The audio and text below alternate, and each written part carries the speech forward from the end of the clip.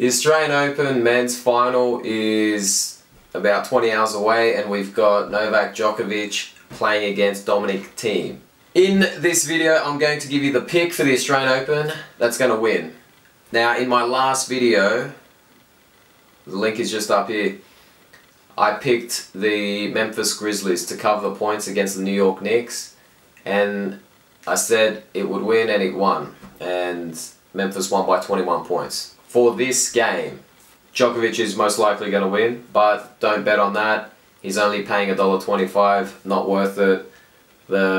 If you want to bet on this match, the best bet is over 37.5 total games. Here's my explanation. In 2019 they played twice and Thiem won both matches.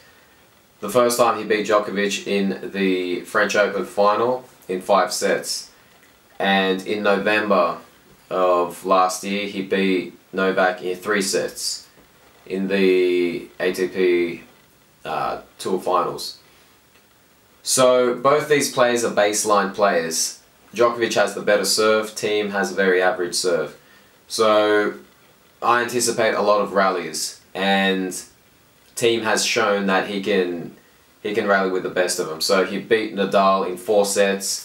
3 of those sets were tiebreakers, the sets that he won. And he's coming off a 4 sets win over Sasha Zverev. So he's playing great baseline tennis, he's winning his points, and so even though I believe Djokovic is going to win this match, Thiem is going to push him. So I believe it's going to go 4 sets at least. If you like, take that pick, bet with your head, not over it.